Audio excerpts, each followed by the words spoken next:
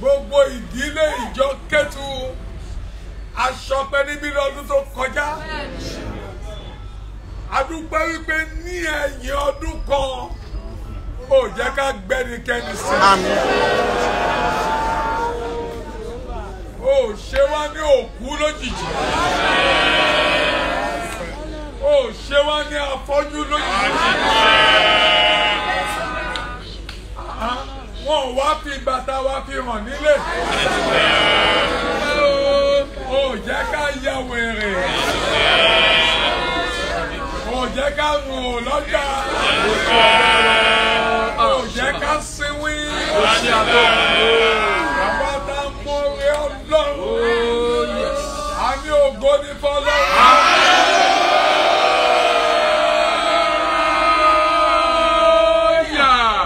Àwa mọ̀ wípé ẹlẹ́ṣẹ̀ làwọn ń ṣe. Ìjẹ́lé ní Ọlọ́run. Ẹ̀ṣẹ̀ tó lè mú kí ọpẹ́ yìí kó má jẹ́ tẹ́wọ́gbà. Sọ̀kalẹ̀ kó dáná. Ìyá ọpẹ́ yìí sí mímọ́. Ní ọdún yìí, ohun ẹ tún wá kọ sí wa wípé kí gbogbo ìdílé ká ní iṣu kankan ká fi aṣọ pẹ̀sẹ̀. Èèyàn bá wojú ilẹ̀ nísìn iṣu kúnlẹ̀. Bàbá á gbin iṣu yìí ló wù. Nígbà tó wù ẹni tó gbìn ó lọ ká. Nígbà tó ká ó kó lọ sí ọjà. Nínú èyí tí àwa ní ọ̀rọ̀ ọ̀fẹ́ láti rà. Nítorí pé iṣu yìí kò di ohun tá a gbìn èyí tí ò lè kù mọ́. Níbo la mi láti jáde ògo ẹ máa bùyọ.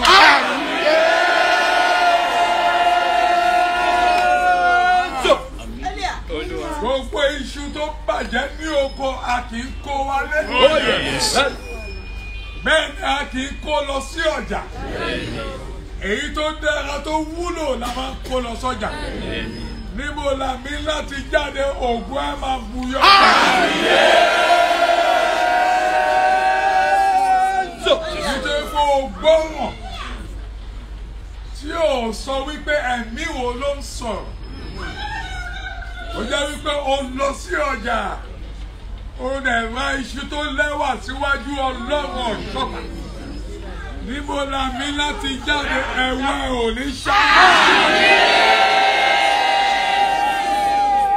Ọlẹ́ ò ní rẹ̀. O ní di olówó àná. O ní di ọlọ́lá. O ní fọ́ lójú.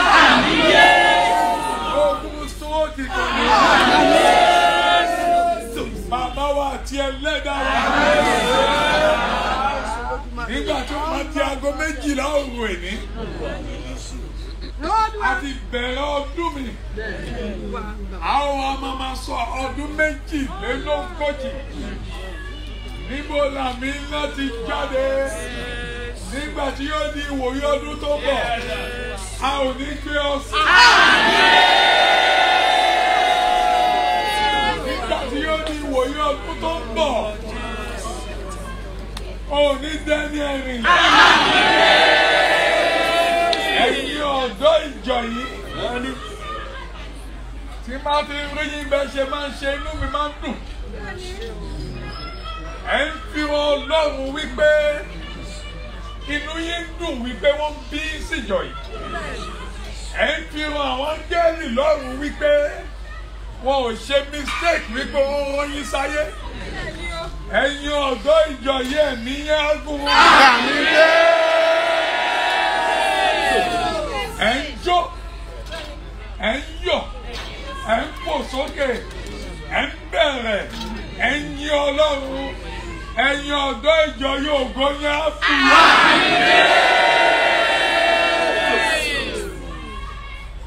Bó ti wù kí àwa ta jù yín lọ ká pẹ́ tó láyé, a ò ní mọ̀ sáré. Lójú ẹ̀mí wa báyìí, bóyá mo wà ní Ketu àbí mi ò sí ní Ketu, níbikíbi tí mo gbé wà. Ìgbàkígbà tí máa wojú ẹ̀yin ọ̀dọ́ inú mi á máa dùn sí yín. Àmín Jésù. Mi ní rí yín banújẹ́. Àmín Jésù. Mi ní rí yín sunkún. Bí ẹ ṣe múnú mi dùn lórí òkè. Àwọn òbí yín ò ní sunkún. Àmín Jésù.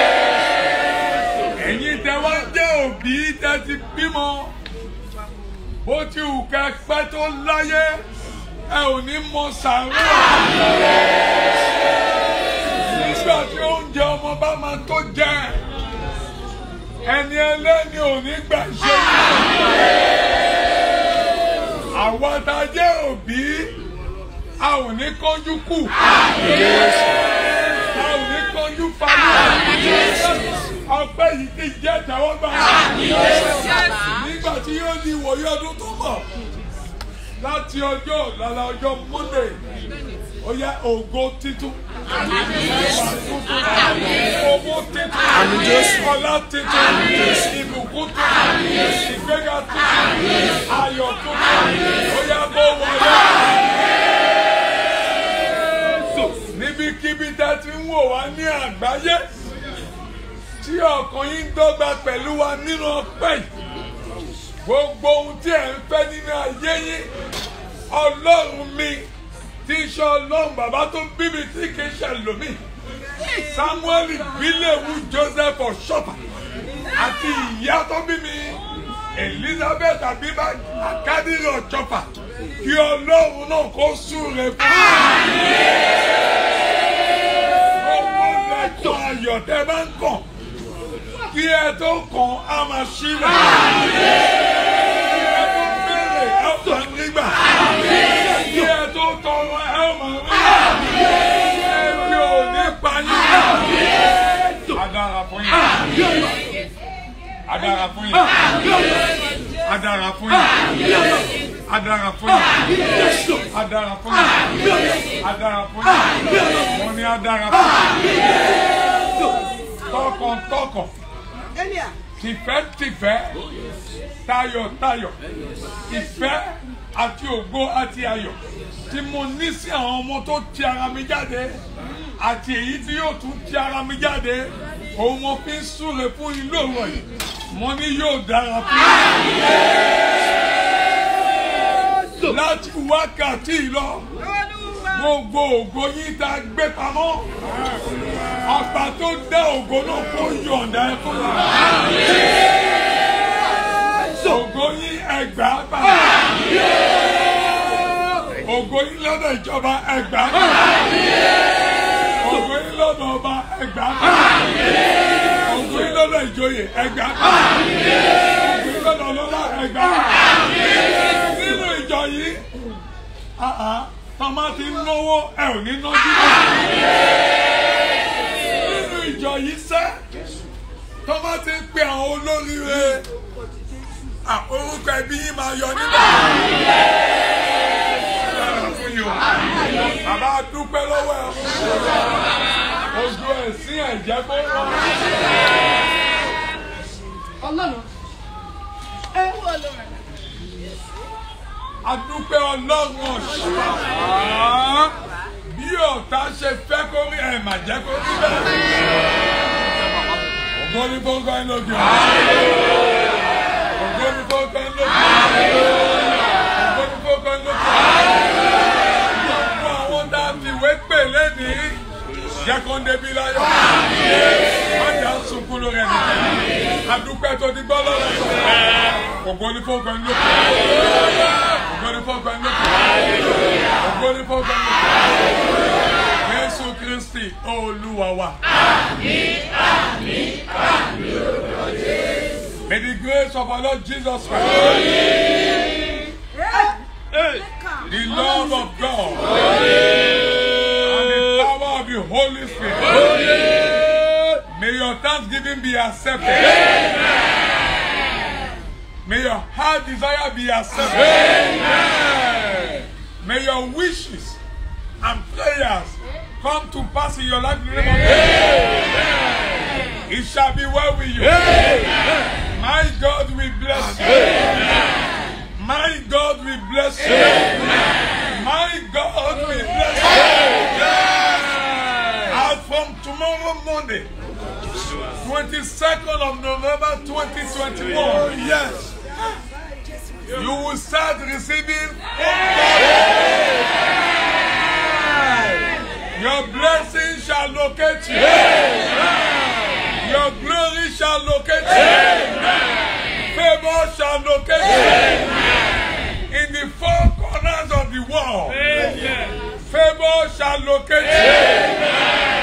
Anytime you look unto God in the sky, that God that lives in heaven, the same God called Jehovah, will surely look upon you and bless you.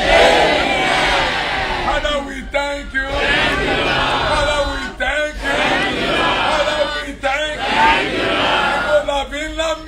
ti máa jáde tó máa sọ̀rọ̀ nígbà tí yóò di ìwòye ọdún tó ń bọ̀ nínú ìjọ Ketu yìí wà á ṣí ẹ̀dá sílẹ̀.